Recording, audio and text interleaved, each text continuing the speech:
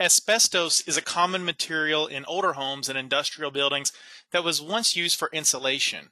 Higher concentrations of asbestos can happen when remodeling activities happen or a disturbance of the suspect material.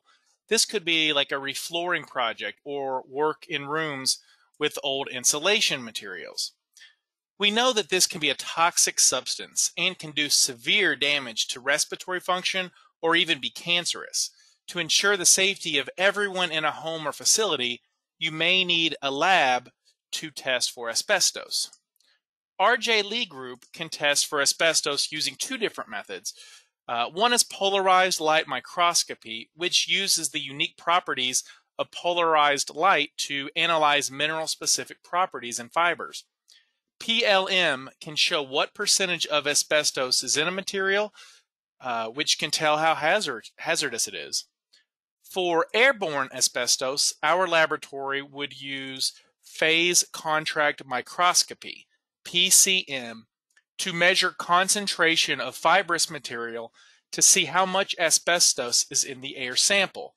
It is possible we could use a transmission electron microscope if airborne samples were very small.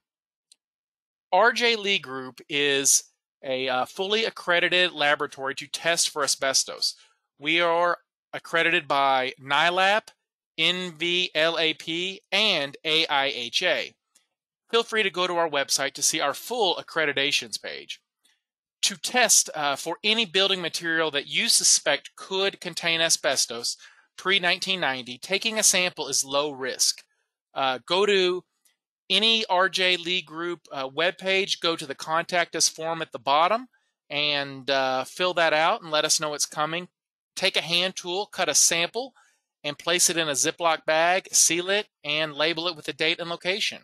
We will email you a chain of custody form to label and date, and then you can mail it to our location in the Pittsburgh area. Thank you.